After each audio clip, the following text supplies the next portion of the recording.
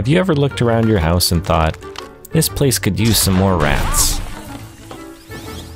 So that's why this week I'm hopping on a bandwagon and making a mouse house kitchen diorama to stick into the wall of my daughter's room so she can have Remy from Ratatouille cook her breakfast every morning. First things first, gotta find a wall suitable for demolition. Where I live, our houses are built with light wood framing, which means the walls are actually just 2x4 frames with evenly spaced studs, sandwiched by 1/2-inch drywall. If I can find a spot that's relatively unobstructed, you can make a lot of rodent-friendly real estate. It's free real estate. Instead of making a big hole off the bat, I make some small holes to probe around before committing. This looks like a 13-inch gap here between the studs that should be unobstructed, so let's use that as our width. From here, I'm taking the rough measurements into the metaverse and I sketch out a rough 3D design using technology. This is mostly to stop myself from wasting expensive materials later down the line, and it's easier to iterate with different layouts that I'm probably going to end up improvising on anyway. Another benefit of modeling out the design is I can sometimes get accurately measured parts exported for use with my shiny new 50-watt laser from GYK Cloud. I'm saying sometimes here because I have to remember to set the units correctly before cutting them out. And by the way, I think this particular laser gives the Glowforge a run for its money. It's about half the price, supports light burn, and is a lot safer than the open gantry fire hazard I've been using up until now. You can find a link in the description if you want to learn more about it, but I'll be making a more in-depth video on it soon.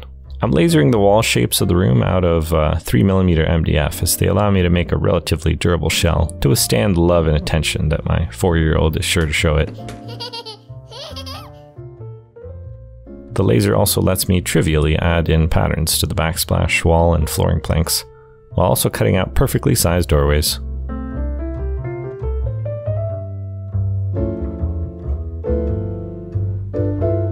Remember how I said I exported the wrong size from Blender earlier? Well, this Blender gives me the opportunity to improvise and add an additional hallway section here, which actually comes in pretty handy later when I add in the battery pack and electronics. The added shape complexity also gives some much needed variation in this room. With the odd bulkhead at the back, the additional strips needed to make this jut out an extra 15mm forward, and just the overall jank and cruft that only the finest vermin contractor could dream of. At this point, we've got a lot more work to do, but I just wanted to shed a bit more nuance on why I'm actually making this diorama in the first place. You see, I'm trying to find something other than Paw Patrol to get my daughter interested in these days. My other idea was to make something from the movie Brave, but I don't think Merida would be appropriate being shrunk down and made to live inside. Before going on a tangent, I was just finishing up the main shell of the diorama. Now that the glue has had a bit of time to dry, it's time to add some additional textures and details.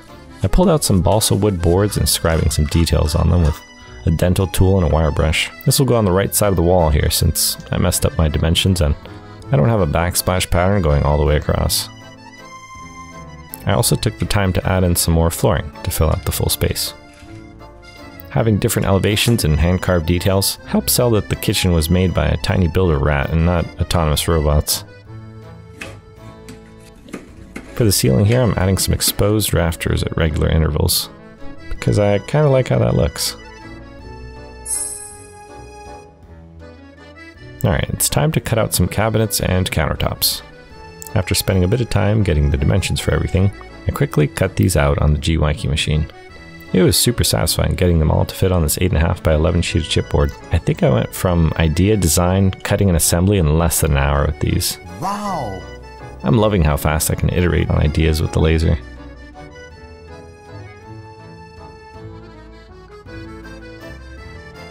Once assembled, I took some time fitting these around the walls, and I think even Remy approves. Oh yeah, and while I was assembling these, I also had this door being cut out, as well as the adjoining frame.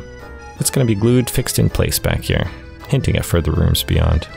I'm leaving it slightly ajar, and for the back side I glued in some black poster board to make it appear like it fades into darkness, taking bets on how long it takes for this door to be ripped off. Let's start thinking about lighting. I totally intentionally left this cavity above the doorway here, which somehow fits a 2-pack of AA batteries perfectly. I scribe a quick outline and cut it out with my utility knife. It's no laser, but it'll have to do at this stage. snug fit, so a bit of filing is needed to get the battery housing to join up perfectly. There, now when I attach the cover on the front side, it becomes removable by unscrewing this one little screw. I have a feeling we're going to go through batteries pretty quickly if this gets left on overnight. Let's also find a spot for an accessible switch. I had the brief idea of hooking this up to mains power, but the risk reward of it catching fire inside of a wall, not a fan. We'll run the wiring a bit later after we paint the room. For now, I took a bit more time making a backing and support brace for lining up the cabinets, and added those battery housing decorations too. To make some handles for my cabinets, I had the idea of cutting off some barbecue skewer segments as round little knobs. I think these work quite well, don't you? To go above the extra French stove, I modeled and printed this range hood and kit bashed some toy pipe pieces to serve as the exhaust ducting. The cabinets were looking a bit plain at this point, so I decided to experiment a bit more. First with the pyrography tool and then with my Dremel. And oh boy, I kind of made a mess of them. To fix them up, I cut some thin strips of chipboard and laid them in a frame-like pattern around the doors. Luckily, I had only ruined the top cabinets, so now I had a mismatched set of cabinets. Which is why I decided to add a different set of knobs at this point too. They're these dollar store stick-on rhinestones I've had lying around forever. There, now it looks intentionally different. Time to paint. I took most of the tiny pieces of kitchen decoration I've been churning out of my resin printer and gave them all a coat of unifying gray primer.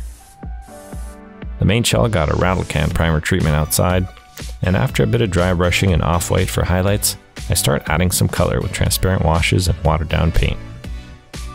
I pick out the wood beams on the ceiling and give the walls a bit more of a warm yellow hue.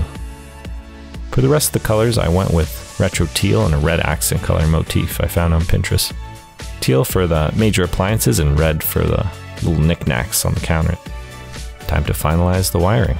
I have the idea of a hooded light fixture in the middle of the room, casting a nice downward light in the kitchen. To anchor the fixture to the ceiling, I cut out some brass rods and measured holes in the fixture as well as the ceiling here. I'm running the wiring for the light through the ceiling as well, for realism. And some extra wires for the under cabinet lights too. Hey, look at that, it even works. Let's glue in the cabinets at this point since the lighting is in place. And you know what? Let's add the rest of those other cute little details as well, to really make this kitchen come alive.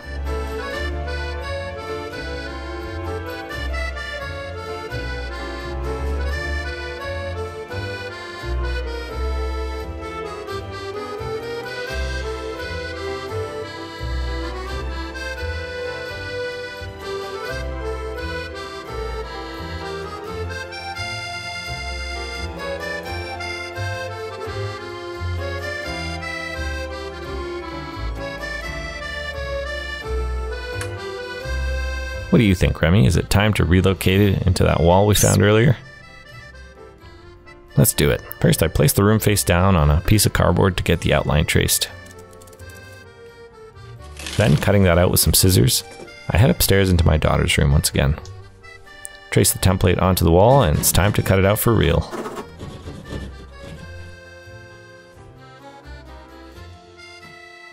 Oh man, how did I not see this initially? There's a huge sewer drain here. After some mild swearing and another set of holes later, I found a spot that would fit the kitchen unobstructed.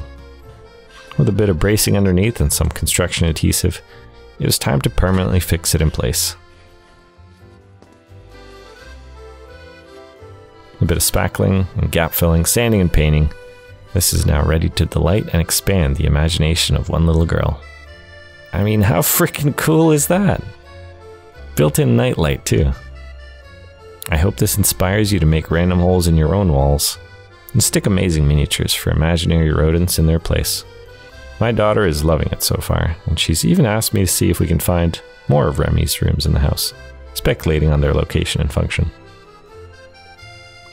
Huge thanks to all my patrons for their continued support, and thanks so much for watching, hitting the like button, and even subscribing if you want to. I'll catch you all on the next one. Cheers.